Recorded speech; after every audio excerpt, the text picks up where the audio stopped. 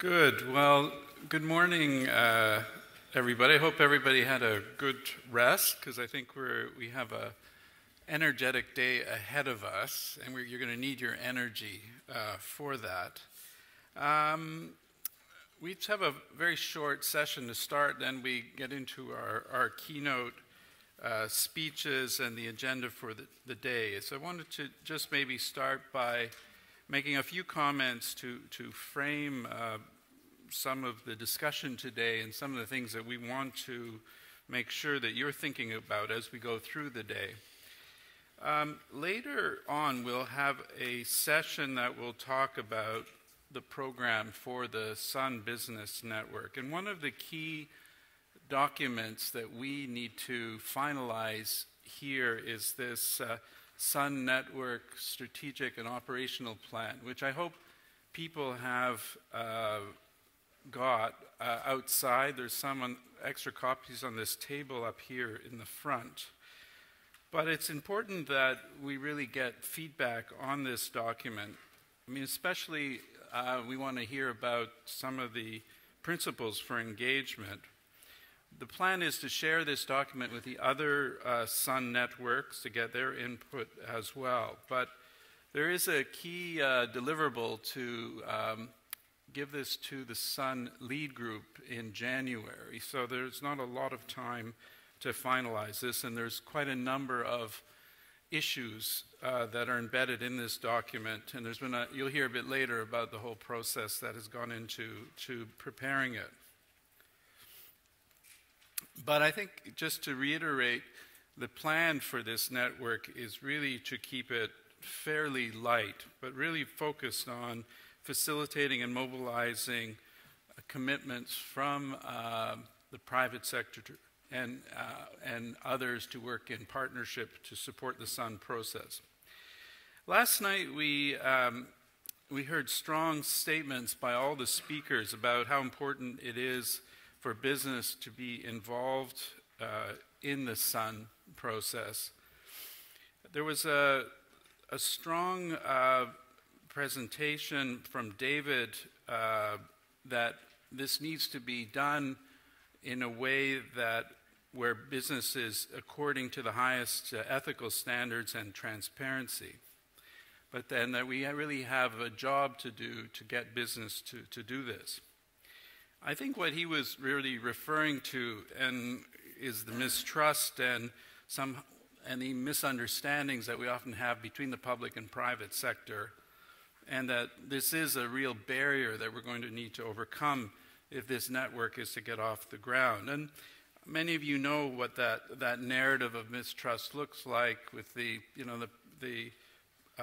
private sector often saying that government is just looking for a handout, and the public sector and civil society often saying that the private sector really only wants to get involved in these things to clean its reputation, get more profits, or flog products that are inappropriate.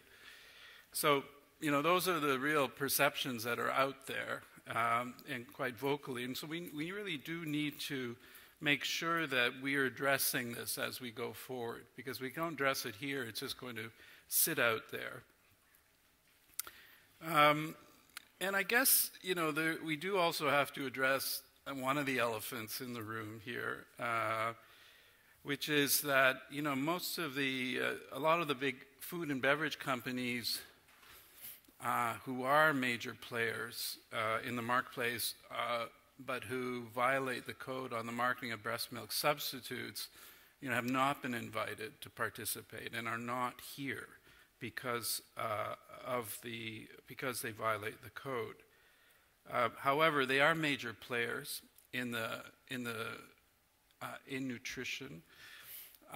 They are included by national governments in national processes around nutrition, and so we do need to get some clarity how we are going to deal with this issue and how we deal with these players, because they are conspicuous by their absence, but there are, the code is a very important document, and it we do need to follow the rules about that. But, so I just want to make sure that people are aware this is an elephant in the room, and let's just not pretend it's not there. I mean, we need ways of addressing that.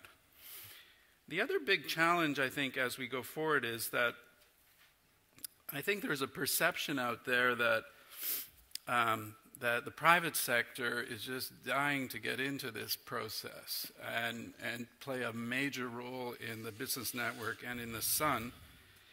And I think the reality is that, and I really need to make this clear, is that we are really struggling to get the private sector engaged in this process. I mean, we have some of the committed companies who've been long committed before the Sun had came along, and they're here. And that's one thing. But I think for both the Olympic Hunger Summit, which at Downing Street, which coordinated the private sector component, and for this meeting, it has really been a real challenge to get business engaged in the process. And I think just to remind people, the Sun won't succeed with, and it was said yesterday, without real business engagement. Not only because the private sector brings a whole number of expertise and innovation to R&D, to marketing, but when we get to the investment gap that we have, the roughly $10 billion plus that we need a year, and the less than a little over $500 million, $500 million that we have right now from bilateral donor funding. So, it's not only critical, but it's essential if the Sun is to get anywhere that we need real investment in a lot of the strategies that we're proposing. The other big question is not only how do we bring the Sun the business into the Sun at different levels. So there's clearly a global level discussion. And I think a meeting like this is really grappling with who are some of those global stakeholders and how do we engage them and how do we bring them in. But there is also another side, and I think part of the answer to how we engage business is really going to be addressed at the country level. And last night at the dinner, we heard representatives from Nigeria and Tanzania appeal to us to go local. And I think this is a huge opportunity for us.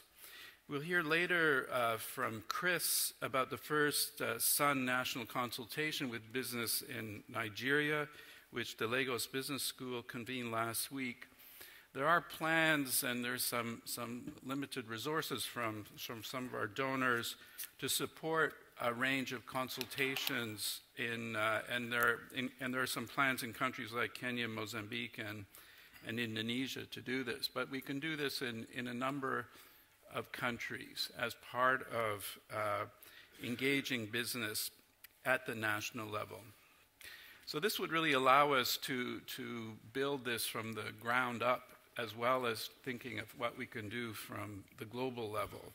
And I think if we want to ensure that business is aligned with the objectives of government and those strategies that are developed on the ground, it's going to be absolutely critical that we invest quite heavily in the mobilization in those priority countries. This would also, I think, help us a lot with the principles of accountability that I think we are inevitably going to struggle a bit with, because here then we would be ensuring that a lot of the accountability of business would rest with national governments, which who coordinate Sun activities, but also are the ones responsible for the legal and regulatory environments nationally. So there's a lot of logic, I think, into pushing this down to the national level. So we are going to have to think through the business network as something that is trying to move something at the global level and something much more heavily at the national level. We also need to be fairly flexible, because some of the value chains that we want to engage with are not just tightly into countries. Some of them work sub-regionally And so we'll have to be a bit creative. And we also need to be creative that we're not just talking to the food and beverage industry or the ingredients industry, which are absolutely fundamental, and I think they need to be at the core of what we are doing. But there are a lot of other sectors. We have some banking here, but we don't have a lot of information communication technology sectors here, insurance players we don't have. We can go through transport. There's a lot of players who aren't here who do play a key role. So let's think creatively how we really mobilize some of these other players. So we have an exciting program for the rest of the day. We really have set it up to maximize participation. So we really do want to get your views. And throughout each of the sessions, we do have note takers who are going to be trying to tease out the key points. And at the end of the day, we'll be summarizing that as part of the closing. So with that, let me stop and turn over to Jim Harvey from WFP. Jim, over to you. Mark, thank you very much indeed. Can I just do a microphone check? Is this thing working okay? I had to scratch my ear just now, so I have no idea quite if it's in the right place. Okay. Good morning, everyone, and congratulations, Mark, and all other colleagues on the occasion of this important launch. I was so impressed last night listening to the speakers, how none of them had any notes. Regrettably, I've got some, so allow me to at least refer to them partly as we go through the conversation this morning. I'd like to start by bringing you the greetings from Eartha Cousin, who is our Executive Director at the UN World Food Programme, and she's the representative of the UN system to the Sun Movement Lead Group. Eartha is passionate about this movement, and I know she wanted to be here today. Unfortunately, WFP is famous for its logistics, but we haven't found a way yet of getting Eartha in two places at once. At this very moment, she's flying back from a trip in the Middle East, where she has been talking to a range of countries about how they should be supporting the organization. And of course, that's one of the changes in the world that we're experiencing now. Organizations like WFP, we're now talking to a much wider range of partners all round than we ever were before. So in spite of having a strong logistics element in WFP, we couldn't get her in two places at once. But I'm very pleased to be here to convey WFP's support and enthusiasm for the Sun Business Network launch. Just before going into this, some of you may or may not be familiar with WFP. We're a United Nations agency. We employ about 14,000 people worldwide. We're the world's largest humanitarian agency, and most of what we do is humanitarian response. When you look at the television and you see the white Toyotas driving through the rubble with the antenna on the front and the blue circle on the door, there's a good chance it's a WFP car. When you see a photograph of an airdrop over South Sudan and there's an airplane there and it's dipping up and we're dropping food into unreachable parts, that's the UN Humanitarian Air Service, and it's run by WFP. So we do a lot of that sort of stuff, but we also do a lot of other work which is connected to the agenda here today. We have a lot of nutritional work. I think we're probably the largest supporter of school feeding globally. Is that right, Martin? And we do a lot of work with mother and child nutrition in other contexts. So it's humanitarian primarily, and it's the rough end of the spectrum of operations, but a little bit more than that as well. I focus on this kind of logistics thing here because some of the comments in my notes here are written obviously by colleagues who have a logistical frame of mind. So keep in mind when I'm talking here about that Toyota Land Cruiser. It's a four-wheel drive vehicle, and it's going over some very bumpy territory. So when I start to talk about numbers of wheels in a movement, that's the analogy it's alluding to. And I think it comes naturally from WFP because of the sort of work we do. This event has been 2 years in the making, and it's a critical milestone in the expansion of this rapidly evolving multi-stakeholder Sun movement. The milestone analogy is only partially apt as well, because Sun is all about a movement. We're interested in the road ahead, not the distance traveled. More than a milestone, this meeting is a pit stop on the urgent race against hunger and malnutrition. Specifically, we are here to mount the fourth wheel on this vehicle called Scaling Up Nutrition. Until today, SUN has officially rolled on three wheels: the Civil Society Organization Network, the Donor Network, and the United Nations Network. And of course, there is actually a fifth wheel in all of this, which is the steering wheel, which is held firmly by the SUN countries themselves. And as we heard last night, SUN is now working with the governments of 33 countries to scale up nutrition in line with national policies and strategies. Now, thanks to all of you, we will roll on four wheels, giving more traction for SUN countries racing towards our goal: safe and adequate nutrition for mothers and young children and for all people everywhere. Each of the SUN networks pushes forward, and yet we may not always agree which turns are best in the short term. Mark, you were alluding to some of this now. So we may have different opinions. But in this movement, none of us are entitled to our own facts. This is why our discussions must be evidence-based. We live in a world now where we have access to more evidence about what works and what doesn't work than ever before. Non-governmental and civil society organizations, in particular, perform knowledge, advocacy, and watchdog roles and add vital detail to our roadmaps. Are there any? I don't know if civil society is represented here today. Is it, Mark? We have? Yeah. Okay. To you, I'll say you help ensure that we, that is the public sector and the private sector, you help ensure that we keep moving forward and that this country-led movement maintains the clearest possible vision as we progress towards our agreed destination. And none of us should forget who actually is driving this vehicle: the SUN countries who have reached out for our partnership and support. We need to hold ourselves accountable over time for the commitments we make to grow and sustain this movement. Constructive criticism is essential. If we don't get things on the table, we can't solve them. I think, Mark, you were also alluding to that. So let's talk about elephants. I mean, they're usually pretty visible, and I think we're in a spirit now of dialogue between all the different partners who are involved in this to actually get beyond some of the positions that we've been stuck in before.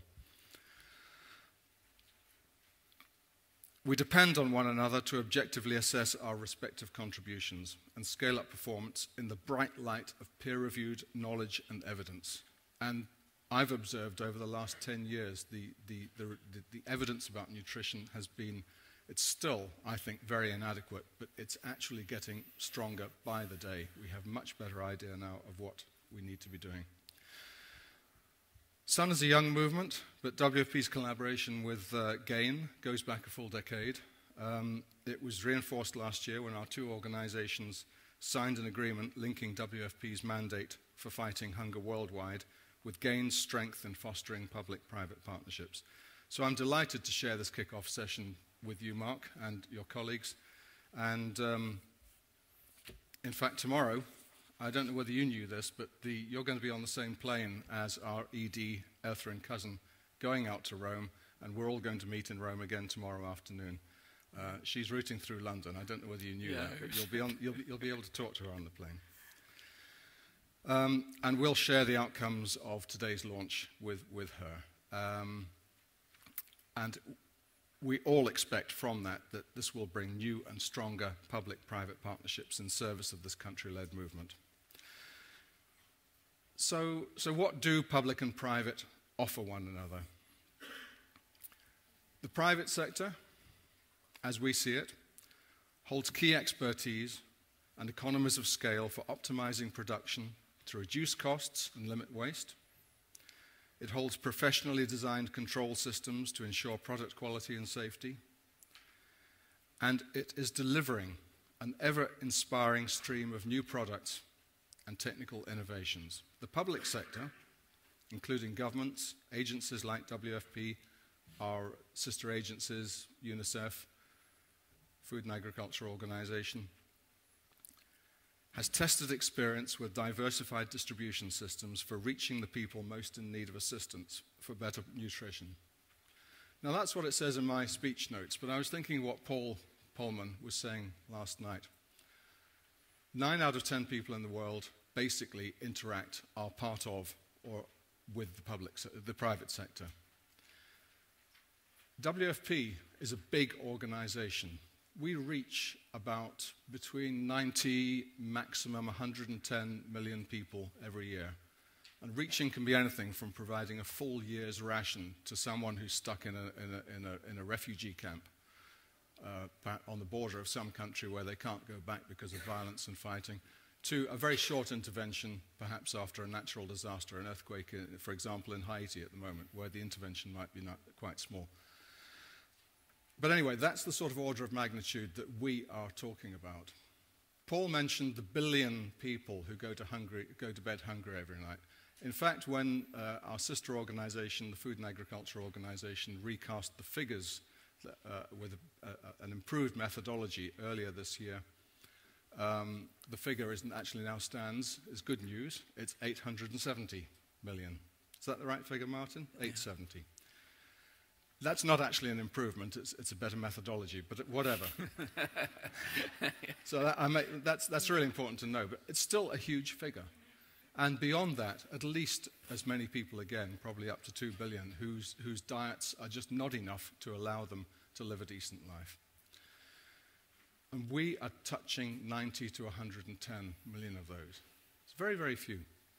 So other parts of the public sector also are reaching out to these people. But as we heard Jay, where are you, Jay? You were talking about India and the Dalits last night. There are huge segments of the population where actually the public sector isn't delivering much either. So we've got a huge task ahead of us and quite limited windows of how to reach them.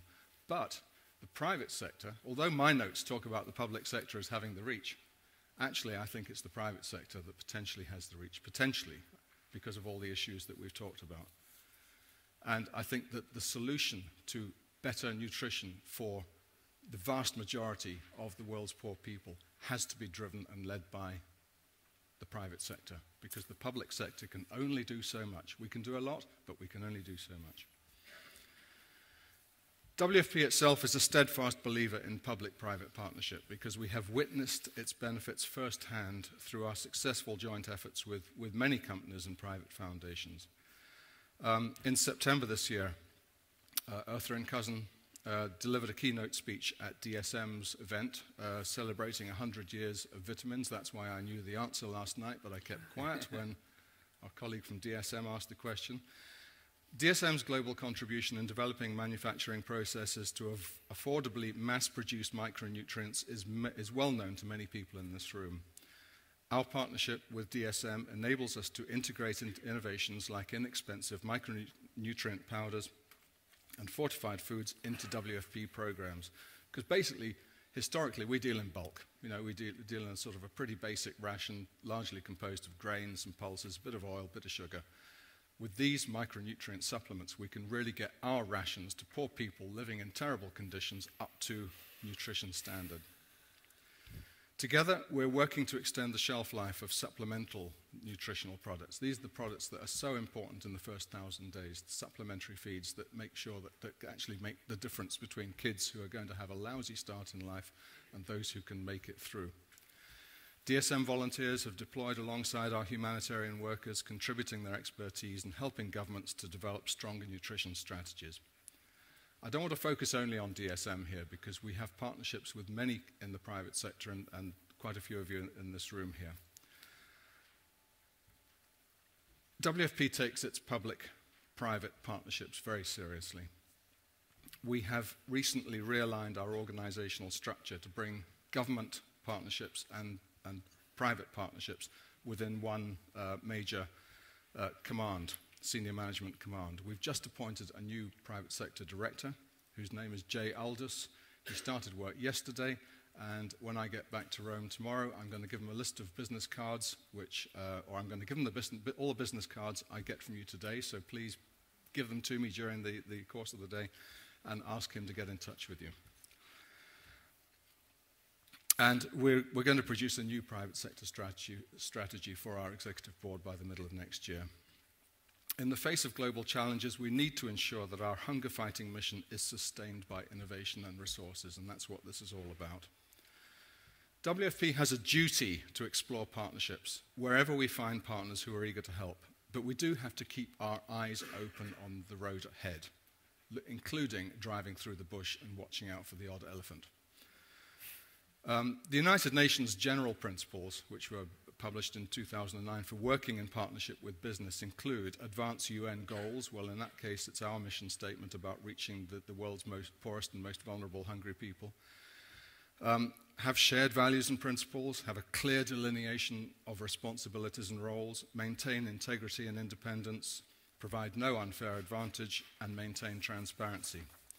And then laid on that, Mark, you were talking about the Sun principles and the code and so on and so forth. So we actually have a very good basis to have a discussion here.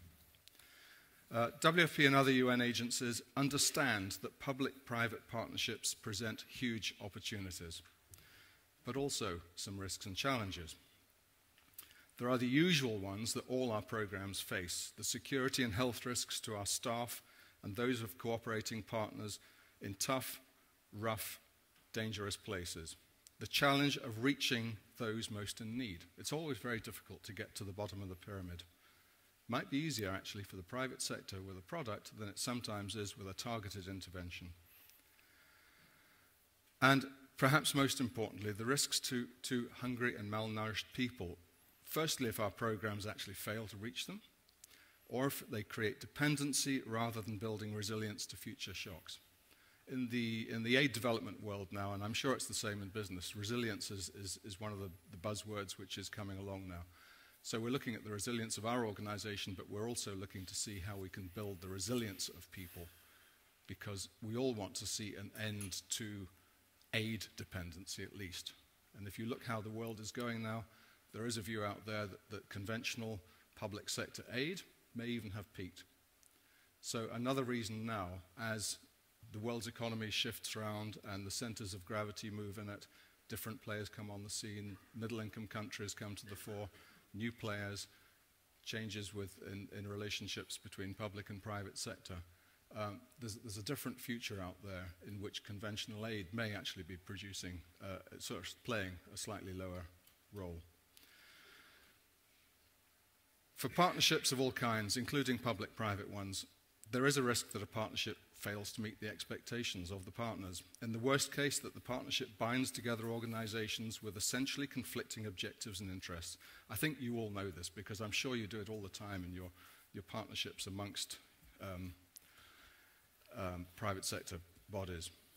From the WFP point of view, to mitigate those kinds of risks, we apply rigorous due diligence to ensure partnerships we enter into bring benefits for all parties, and most importantly, that they act in the long-term interest of the hungry poor, who are the end consumers of our services.